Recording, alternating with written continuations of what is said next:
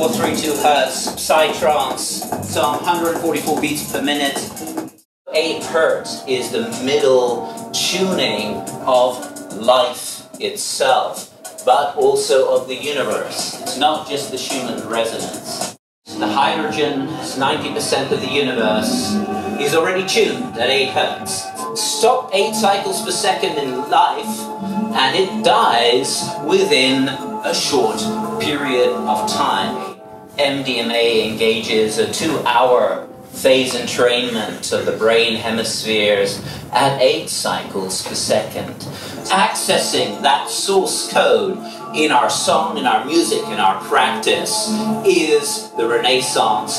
Psytrance, in that sense, is a massive emergence of the healing of the species in technological information overload. We are the shamanic pioneers for the sleepers of this modernity.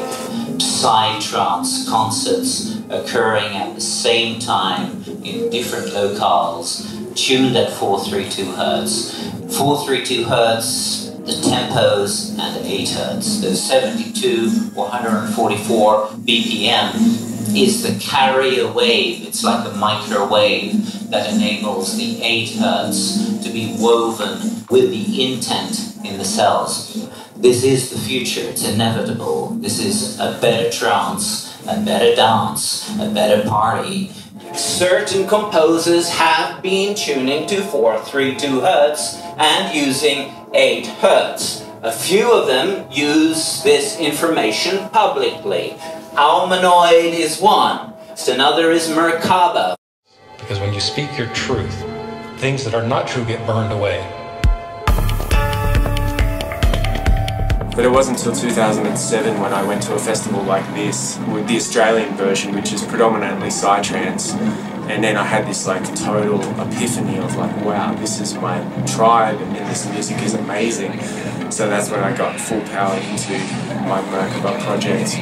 My vision for the label has been more about it being a portal for creativity. It has to hit me in this like soul space immediately. I can usually feel within like 5 seconds whether it's going to be good or not. You know, when I listen to a song, it's just like this immediate yes or no, and it comes from the intelligence of the body. I'm not listening with my head. Amazing sound in your creation comes from your passion and devotion to the music and to the art. I highly recommend this book for any audio alchemist who's interested in looking deep into frequency and scales and all sorts of magic within music.